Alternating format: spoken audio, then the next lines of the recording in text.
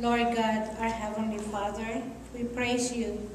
We thank you for the messages that we heard today and we will still be hearing on how we should worship you, because you deserve to be worshipped and to be praised, because that is your foremost and first command to your people, to love you above all things with all our hearts, with all our minds, with all our soul and our strength.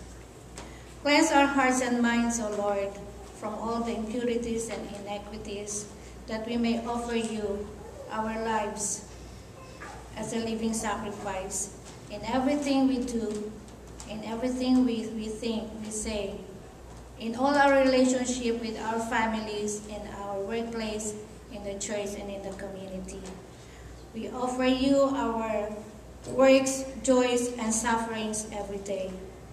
In Jesus' name we pray that we always worship you the right thing. Amen. And listen, our response song.